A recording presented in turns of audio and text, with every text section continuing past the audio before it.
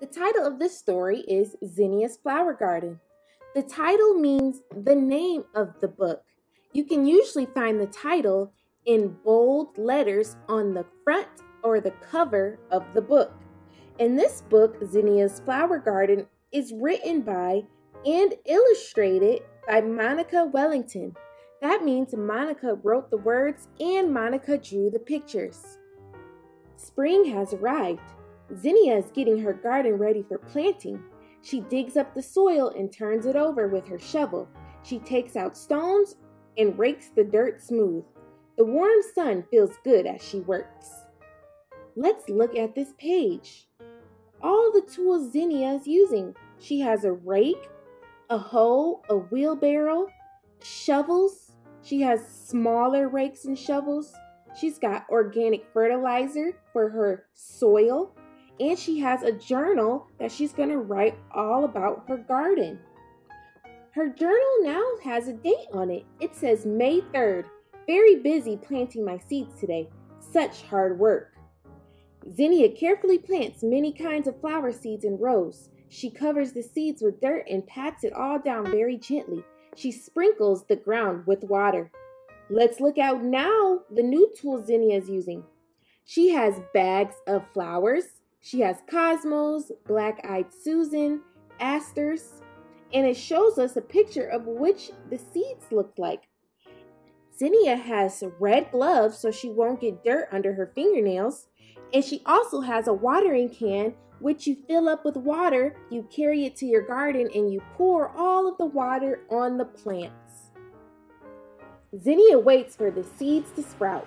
The seeds need the sun to shine, the rain to fall, and many days to pass. It is hard to wait so long for her seeds to grow. And if you look down at the bottom corner, in Zinnia's journal, she wrote the date, which is May 12th. Rain all day, ugh, but it is good for my garden. I'm noticing in Zinnia's journal, she's writing down her observations on things that she can either see, hear, taste, touch, or smell. Our observations have to do with our 5 senses. So she's writing down all of those activities that she can see, hear, touch, smell, or taste in her journal. Let's look at all of the different types of weather Zinnia has to deal with while she waits for her seeds to sprout. She has a cumulus cloud, a cirrus cloud, a nimbus cloud, and a stratus cloud. Those are all different types of clouds that come in our sky. And we see the nimbus cloud is the one with precipitation or water. Every day, Zinnia checks her garden to see if anything has happened. Look, the first seedling is poking its way up through the dirt. Let's look. She has a label, and remember we said label tells us what is in the picture. It says stages of germination. Germination is the process of plants growing. We see there's a seed and there's a little white root, and the root has finally touched the surface level of the ground, and then a sprout sticks up, which is the green leaves. And let's look at what else is in the soil. What are those pink wiggly things that look like snakes? Those are called earthworms, and birds eat earthworms. And let's look at her journal for the day.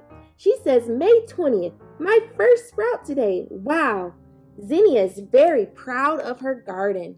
I would be too. Now Zinnia's garden is full of green sprouts growing toward the sun. Little stems grow taller. Little leaves get bigger. Little roots burrow deeper into the earth. And on Zinnia's garden journal, she has the date, May 29th. Lots of sprouts now. I can't even count them all. So she has so many, she can't even use her fingers to help her count. Let's look at the stages of germination at the top of the page, which is the stages of the plants growing. We see the plant has the leaves, and then it has sprouts, then it has longer leaves, bigger leaves, and a longer stem. And then at the last picture, the roots are so long, you can't even see where they end, and the sprouts are almost up to the top of the picture. Wow. And it looks like her dog and her cat are enjoying all the plants in their yard. And she put her labels of her pictures in the garden so she can know which plants are where. Very smart, Zinnia. Zinnia takes care of her garden every day. When the sun is hot and the soil is dry, she waters her thirsty plants. On today's journal, she has June 17th. No rain for a week. My garden is so dry. So if the rain doesn't come, how does Zinnia water her garden? Yes, she uses her watering pan, and she also uses a hose which you connect to your house so you can use the water from in your pipes and help it go out into your garden. And let's look at all the creatures she has outside now. She's got mice, snails, frogs, earthworms, ladybugs, and a caterpillar. There's a lot of creatures outside of Zinnia's garden. Oh, and we can't forget the birds. The birds are living in the nest. She pulls up pesky weeds that try to crowd out her plants. She inspects them for greedy bugs. She measures how tall her strong and healthy plants are growing. Every day, they get bigger and bigger. And today in Zinnia's journal, she writes, July 7th, my sunflower plants are so tall. I hate weeds. What do you think weeds are in this picture? And how can we tell the difference between weeds and plants that we want to keep in our gardens, like flowers, fruits, and vegetable plants? I guess we'll have to find out. Let's look at the tools Zinnia is using to help her measure. What do we use in class to measure? We use a ruler. Ruler tells us the inches, centimeters, millimeters, sometimes feet of how tall something is. And you line it up and you look at the lines and you follow the line to help you tell what is the length of this item. And let's look at all the type of bugs she has in her garden. She's got dragonflies, beetles, bees, mosquitoes, flies, spiders, caterpillars, ladybugs, grasshoppers. She's got so many different bugs around and insects in her garden. I wonder if they help her plants grow or do they harm her plants, because she calls them greedy bugs. So I wonder if they're eating her garden.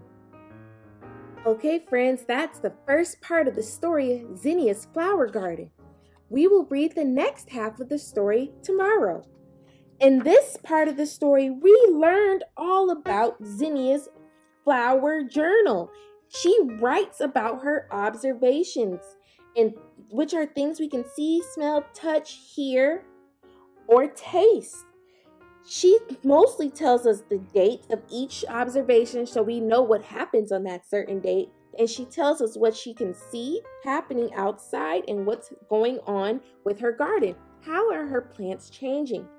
We learned all about the different tools Zinnia needs for her garden.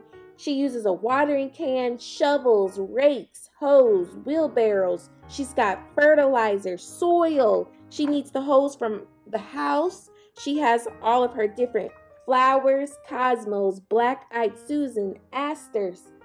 She uses gloves to keep from soil getting under her nails. She also told us about the different types of clouds. She told us how different plants grow, the stages of germination. And Zinnia told us all about the different creatures and bugs and earthworms and frogs that grow and live around her garden.